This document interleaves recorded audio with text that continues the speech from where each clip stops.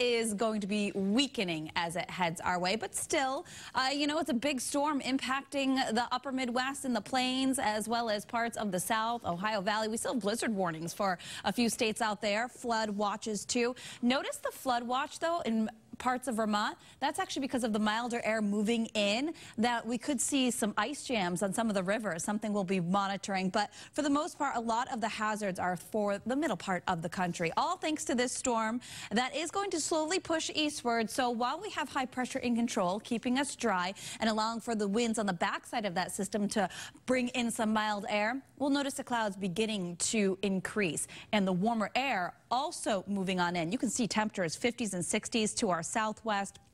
Currently 45 degrees in Boston, 48 in Plymouth, still above average for this time of year. Winds are also light, so it's really pleasant outside despite the cloud cover, and a little bit gustier down across parts of the island. So today, expect upper 40s, low 50s out there with that light wind out of the south-southeast. Very mild conditions. Tonight we stay mild. Temperatures back into the 40s. Could find a few spots in the upper 30s, but with that wind out of the south, we'll notice the clouds also increasing, acting like a blanket. Warmer air moving in over any snowpack could also allow for some fog and some low visibility. So just keep that in mind if you're going to be traveling. Tomorrow the clouds stay with us. It's breezy, warm, and that front gets closer, meaning spotty showers and temperatures getting a little gusty at times. That will help push temperatures into the upper 50s to low 60s. So it's going to be off and on showers.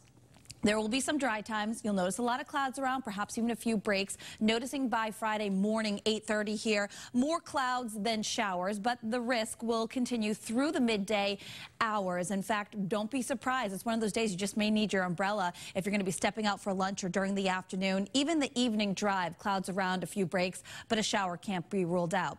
As that front gets closer later Friday evening, I think we'll see a concentration of some steadier showers arrive, maybe even a rumble of thunder. And it looks as though most areas across southeastern Massachusetts could see some of that heavier rain, but we'll have to watch because sure enough, there could be a rogue shower that goes to the north and west as well. So as for the amount of rainfall, very minor trace amounts, but where we see the steadier rain, we could see anywhere from a ½ an inch or more in some spots. If you're thinking about hitting the slopes, spring forecast here.